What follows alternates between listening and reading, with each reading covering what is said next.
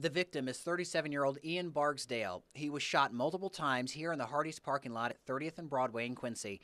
That happened at 4:30 in the morning. Barksdale died shortly before 10 o'clock Sunday morning at Blessing Hospital. But the events that led to Barksdale's death start a few hours earlier across town. Sometime in the early morning hours, the suspect, Philip Diaz Jr., was involved in some type of physical altercation with another man at the Casino Starlight nightclub. Barksdale is an employee of the nightclub and broke up the fight. Lieutenant Jason Simmons with the Quincy Police Department tells me some words were exchanged and the police were called.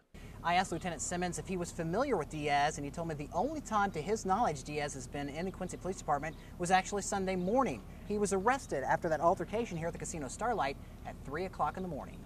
Lieutenant Simmons says Diaz was taken to the police department, booked, and let go. Obviously, nothing was forecast as far as further involvement with this individual. He had the ability to make his bond and was released.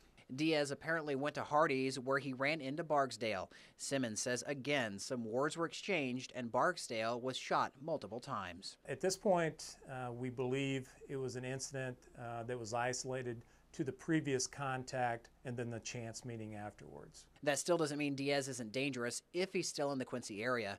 The Quincy Police Emergency Response Team spent hours searching homes in the area of 20th and Chestnut, but found nothing.